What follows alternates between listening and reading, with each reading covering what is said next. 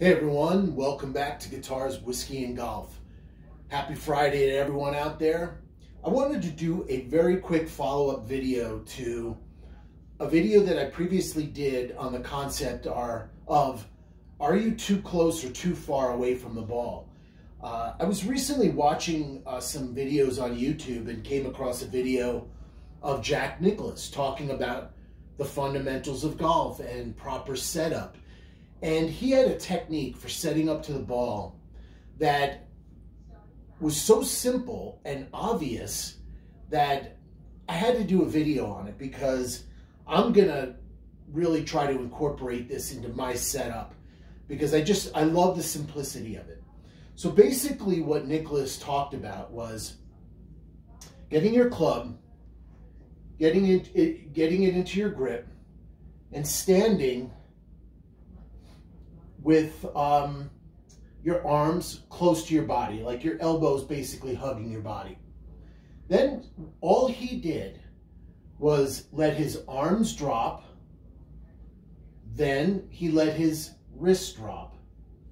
From there, he just simply bent over, spread his feet, and he was done. And right where the club is touching the ground, that's where your ball should be for the club that you have in your hand.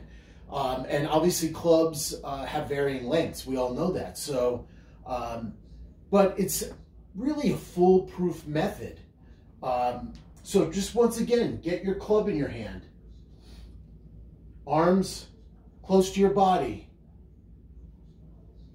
Let your arms drop till your elbows are straight. Then straighten your wrist, then simply bend over at the waist, spread your feet, little flex in your knees there, and boom, you're ready to take the club away. So I just thought that was just brilliant in its simplicity. So quick video here on Friday morning. Happy Friday to everyone out there. Don't forget to like and subscribe. And I hope you guys have a great weekend. Thanks for joining Guitars, Whiskey, and Golf.